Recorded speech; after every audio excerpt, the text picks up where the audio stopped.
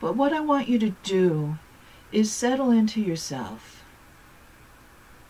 And settle in, focus inward to your inner landscape, your inner energetic landscape.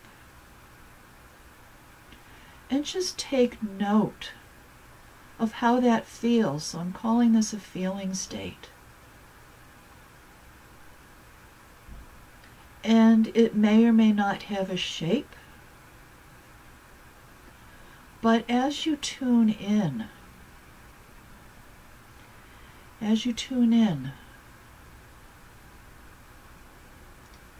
and as you're breathing, you may start to notice your physical body wafting as the breath arrives and returns, wafting up and on the inhale and settling back down on the exhale.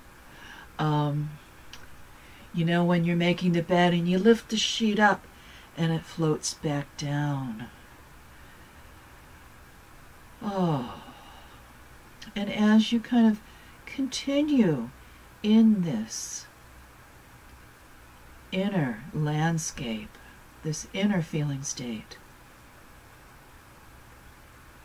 you may think about those sheets, maybe on the clothesline, the sheet, putting it on the bed and letting it float down.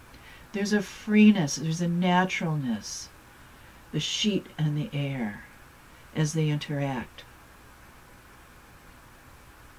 And you can use this sense of freedom as you inhale and exhale. And you may notice that this interior space softens a bit, and it may have a sensation of enlarging.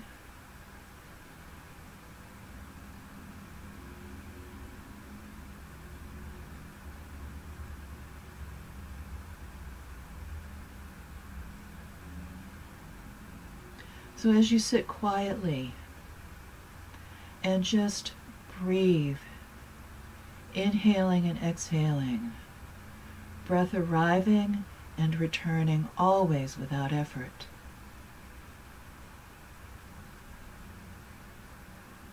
You find this inner space. And I'm going to invite you, when you do this on your own, to take as long as you need in this moment. You can hang out here as long as you like, but there's another part to it that I'm going to talk about now. When you're from this place internally that really has no physical limits, I want to see if you can start to connect with that low-level hum. And we're going to go up to that low-level hum. And go as close as you feel you can. What I want to do is to kind of connect with the resonance of that low-level hum.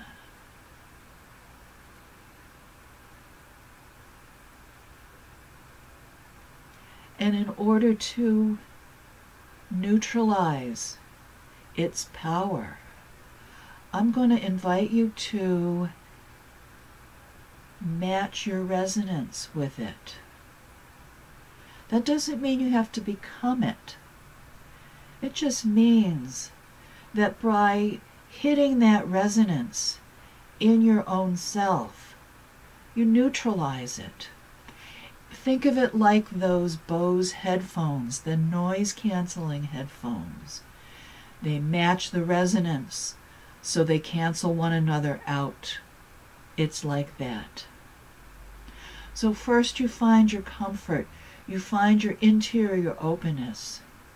You then go to that place of low-level hum that is discomfort, that is dissonance, and use your own resonance to match it in a way that neutralizes. This is not a fight. This is not vanquishing. It's about harmonizing in a particular way. And you approach as close as you can in any given time that you try this to that low-level hum. And don't worry, some days you may get closer, some days maybe not. You may find that you get closer with practice. And you get as close as you can, and you stay with it as long as you can, without overextending, always in control, always safe. And when you finish, so you may do your physical hum here. You'll find the pitch. And you may, if you do a physical hum, you may start to feel that a different pitch may hit different areas in your body, and you'll know when you hit the right resonance. You'll feel it. You may feel it in a physical way.